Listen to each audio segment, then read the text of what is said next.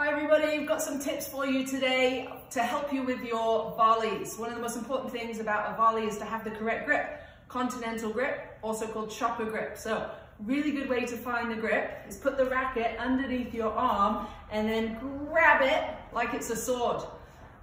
That way we've got the correct grip. Another good way to get you comfortable with that grip is doing edges, bouncing the ball down and also turning. You can flip the racket over in different directions.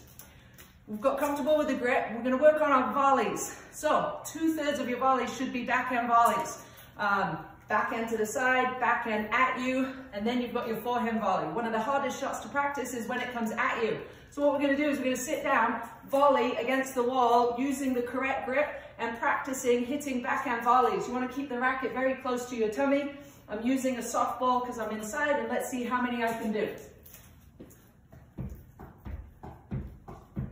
So anywhere the ball goes, I'm hitting a backhand volley. To make it more challenging, I can stand up, sit down, stand up, sit down. Makes it more of a workout. All right, good luck.